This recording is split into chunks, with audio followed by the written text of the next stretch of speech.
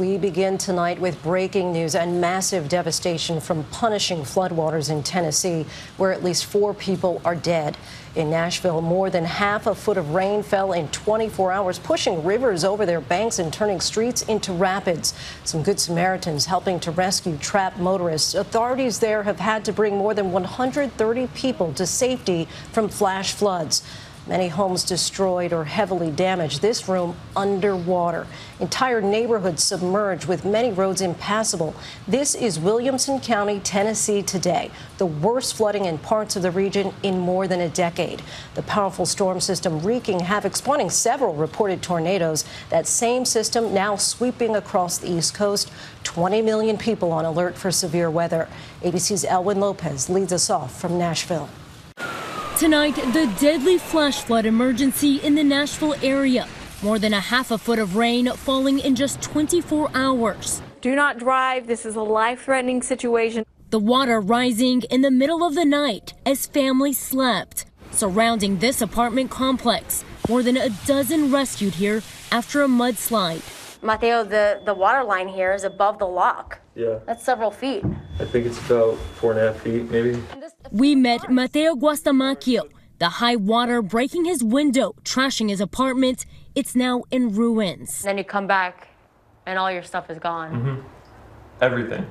It looks like someone came in and ransacked. Across the area, more than 130 people rescued, even a Nashville Metro Police officer. He was clinging to a tree for safety till he was rescued.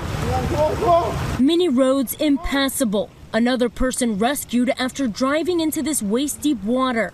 At least 4 dead in the flooding's aftermath. The same system responsible for at least 16 reported tornadoes. This twister in East Texas, killing at least 1. In West Tennessee, another tornado tearing homes apart. Elwin Lopez joins us now from Nashville. And Elwin, you've talked to people on the ground there who describe just how quickly that water rushed in. That's right, Lindsay. People here tell me that the water rushed in faster than they've ever seen before. This creek completely submerging this bridge within just a few hours, and you can see everything that got swept away, including this mattress, showing just how devastating flash flooding can be. Lindsay. So many seemingly caught off guard there. Elwin, thank you. And now for the latest on the storm, let's go to ABC News senior meteorologist Rob Marciano. Rob?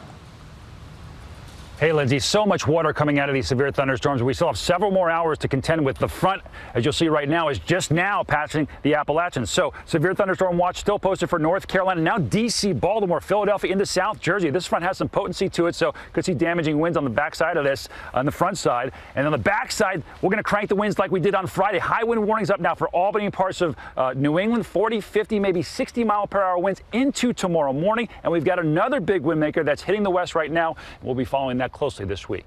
Lindsay? Rob, thanks so much. Hi, everyone. George Stephanopoulos here. Thanks for checking out the ABC News YouTube channel. If you'd like to get more videos, show highlights, and watch live event coverage, click on the right over here to subscribe to our channel. And don't forget to download the ABC News app for breaking news alerts. Thanks for watching.